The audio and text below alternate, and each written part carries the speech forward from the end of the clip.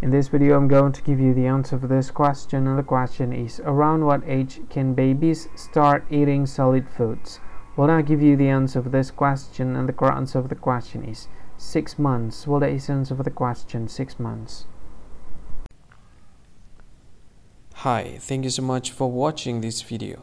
If you find this video is very useful, you can help this channel to grow by subscribing this channel.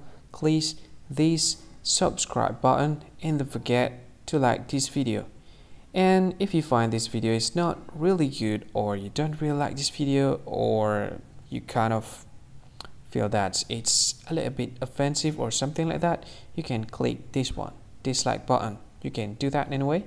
And if you want to share this video with your friend, you can share it by clicking this share button, and you can share it to any social media that you wish that is currently available at this time, like Facebook, Twitter, LinkedIn, and many others, right?